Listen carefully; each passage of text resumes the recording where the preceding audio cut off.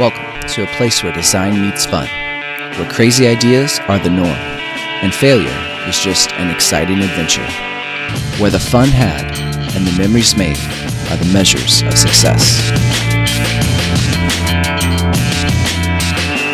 Welcome to Ascend RC.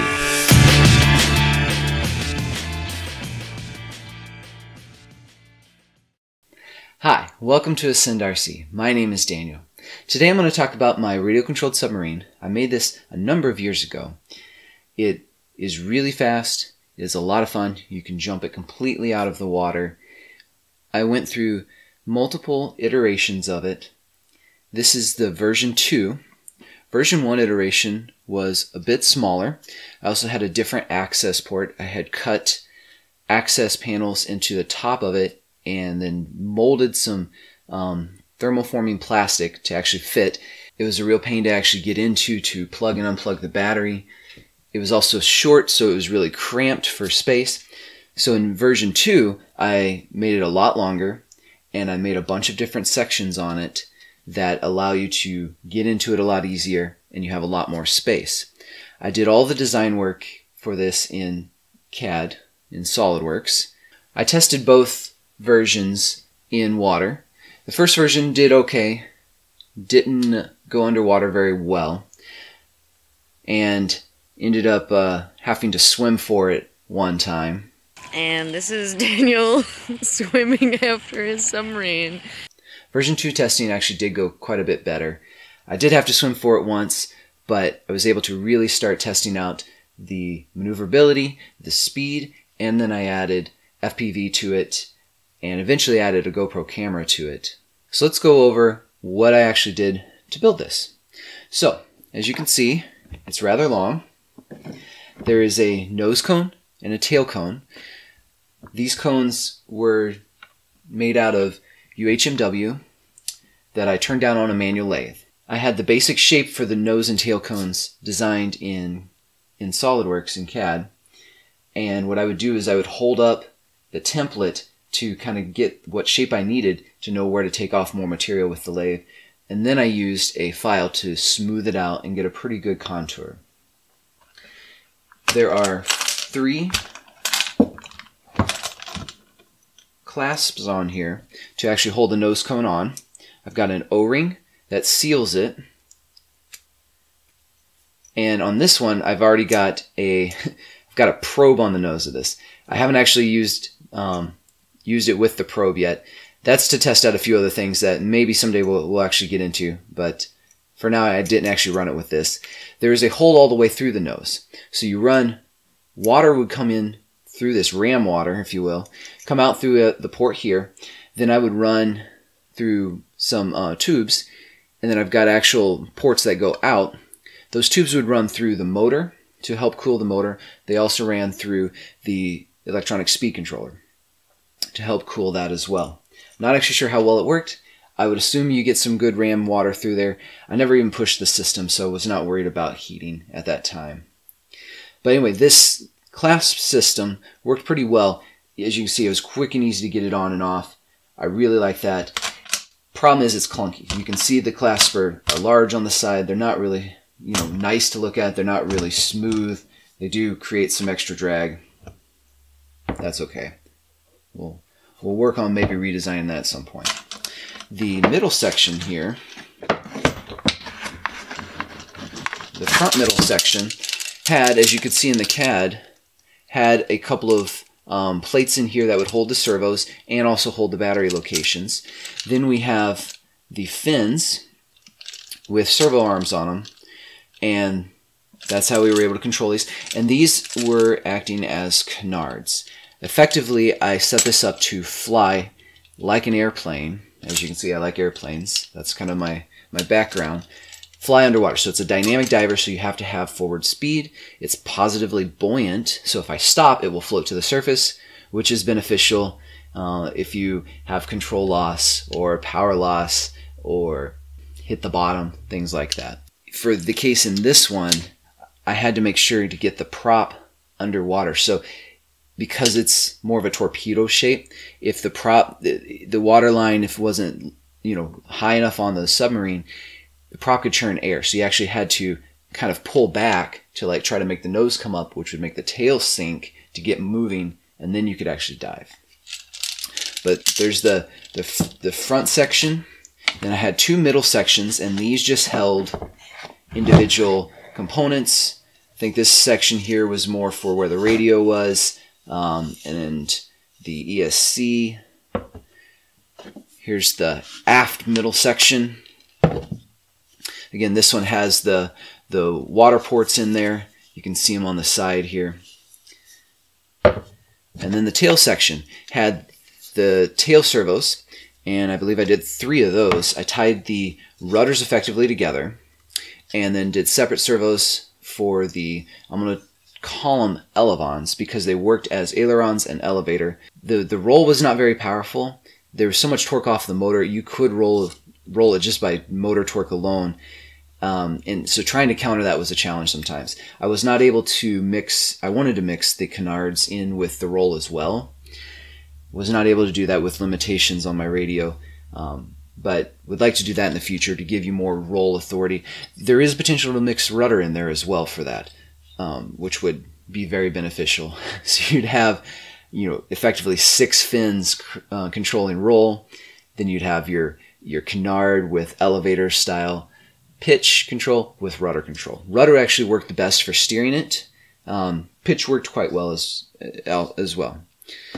Then we have the tail cone here. Again, it's just a little bit different shape. It's got the hole in it. You had a bushing for the shaft to go through, and then the prop off the tail. All of these sections were held together with screws, and they just slide together like that. Aft middle section, front middle section. And I actually turned all these down on the lathe as well to get the stepped tube sections. So this is made from just 3-inch PVC pipe. So it's a 3-inch ID and a 3.5-inch OD. Worked quite well.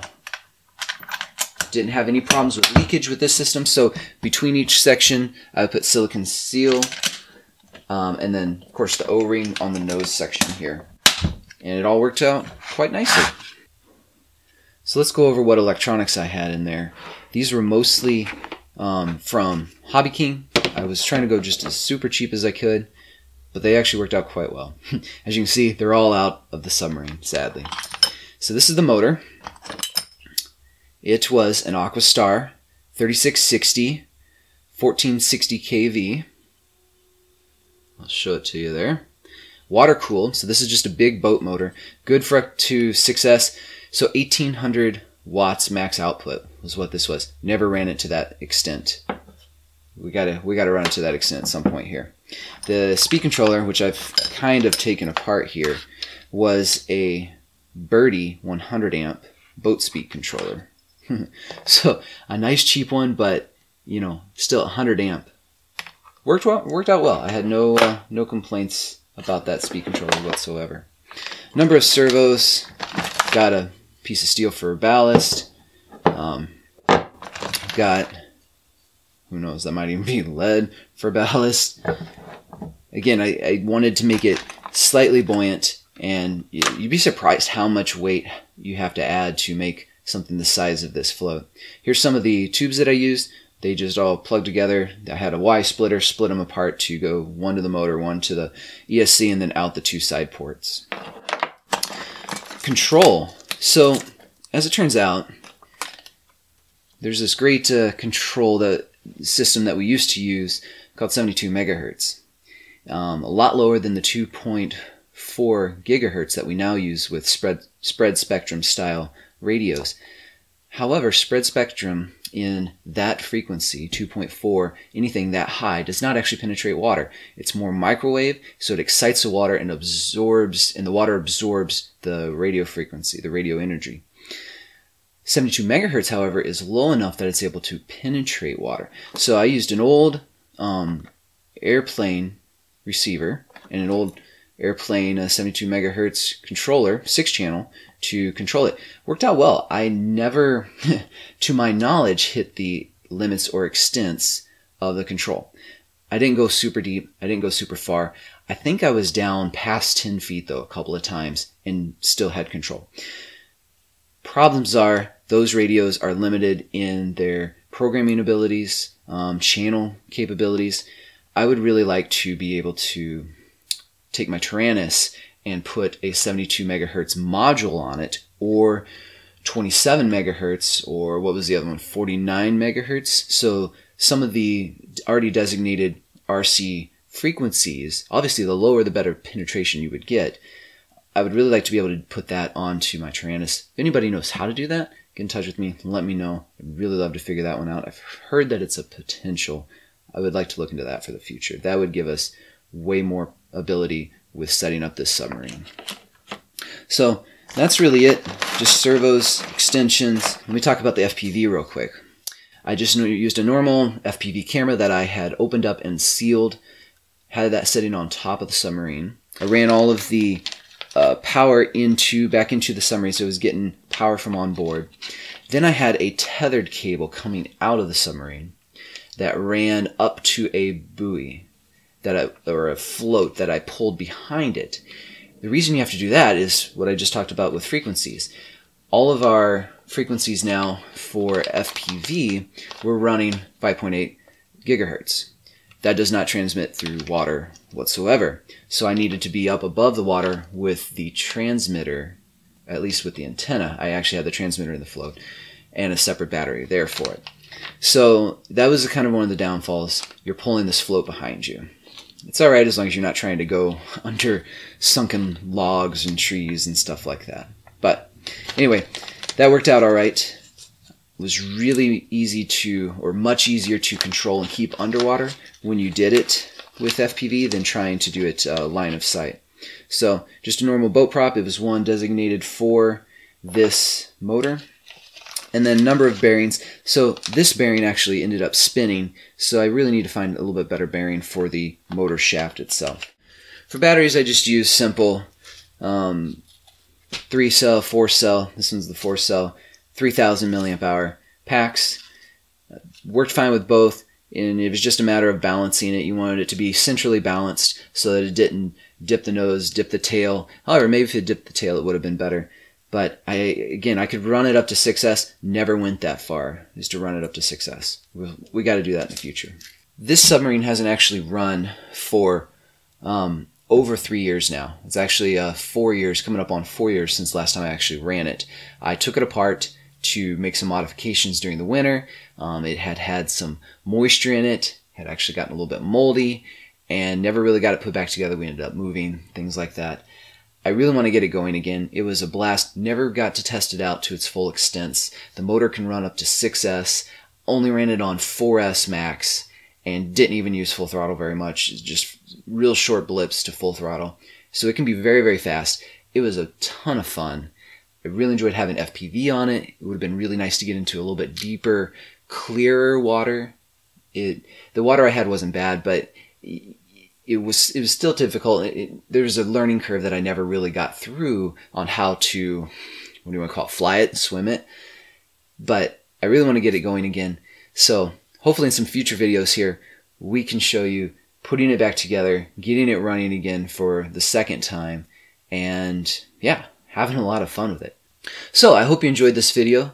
Thanks for watching, and we'll see you next time.